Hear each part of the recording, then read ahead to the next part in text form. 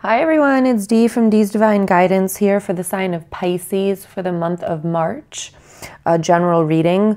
I feel as though you guys have been through some heartbreak or are going to go through. You have the Five of Pentacles here, which is about being left out in the cold, like feeling not good enough. You could see the dog barking, like being attacked, just being left, right? And then you have the Ace of Cups. So this is like about a new beginning, a new relationship. So I feel as though at some point you felt left out in the cold, but then you might have had hopes of something new coming through. But then again, it ended in heartbreak or a third-party situation. Okay, so it feels as though you have a lot of inner conflict with yourselves. Because then again, I feel like you guys are going around in the same story, same story, same story. You have the Lovers card, which is all about love and relationship and partnership. And so just like the Ace of Cups, but then you get the Ten of Swords, which is like stabbed in the back, left out in the cold. So I feel like you guys are you're holding on to something. So this might be like, you have a relationship with somebody and you break up and then you get back together and then you break up and then you get back together. It's time to let it go. All right. If it hasn't worked the first round and it hasn't worked the second round, it is time to let it go. The romance cards that you have here are finances and career. It says financial issues are a favor in your love life right now. All right. This might be one of the reasons why you want to stay with this person and you keep taking them back. Maybe they're providing you financially. You don't know what you would do without them if they weren't there. And then you have the separation card. All right, guys. So it's time apart from your partner is on the horizon. It is time to break this cycle of what is going on here. All right.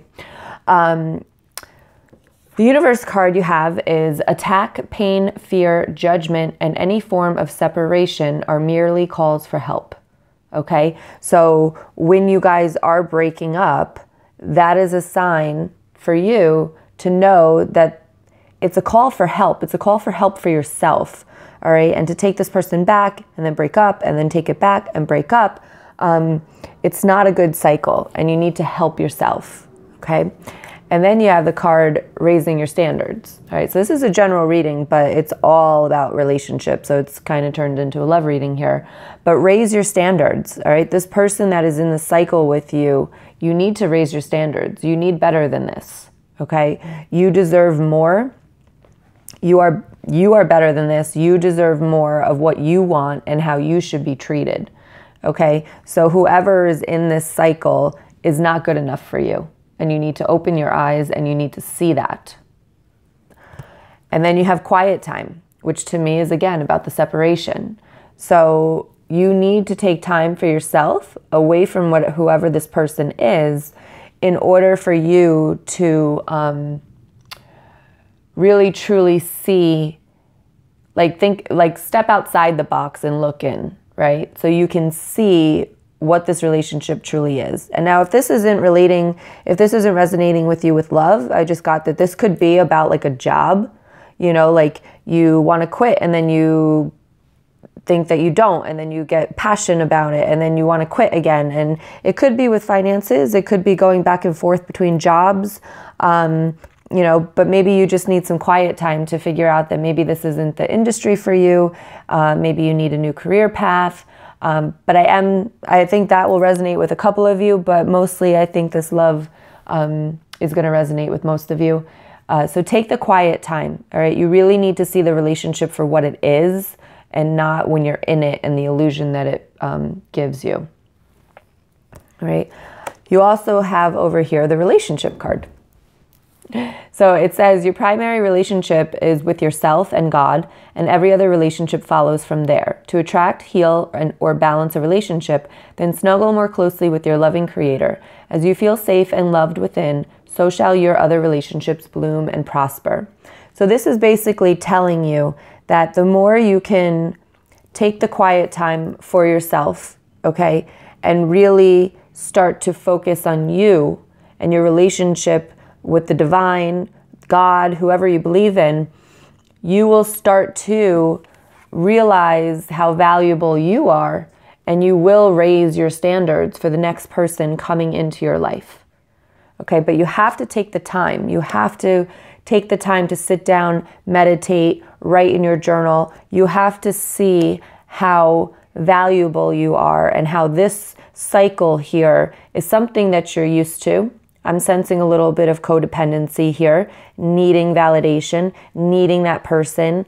You know, they give you a little bit of love and it's like you just cling, because you're clinging on to the validation that this person's giving you. And that is why you keep taking them back. And that is why your standards are so low, because you need that validation. And no matter who's giving it to you, you will ignore all the red flags. Okay? So don't do this to yourself. Break this cycle. Okay? Get into your faith, get into your religion, get into spirituality, and you will see that the Creator loves you more than you love yourself. And if you could feel a little bit of that love, you wouldn't let somebody put you through this cycle here, okay? And then you also have the Child card, and it says you care deeply about children and they readily respond to your love. All children, including your own inner child, require love, affection, and attention. We can clear and open your heart and schedule so that you can give more time and energy to the children who need you. I'm getting with this is that you need you, okay? Pretend you were your child. What would you say? Would you have them go through this cycle? You would tell them to get this person out of their lives. How come you can't do that for yourself? Okay? Treat yourself like a child. What would you tell yourself? What lessons would you want your child in this situation to learn? Okay? This is not a good feeling. Okay? You can see, you can't go on, you're stabbed in the back. It is time to break this cycle. Okay? If you like this video, please hit the subscribe button to see more. If this resonates, leave me a comment. I like to see those comments. And thank you for being here and have a great March. Bye guys.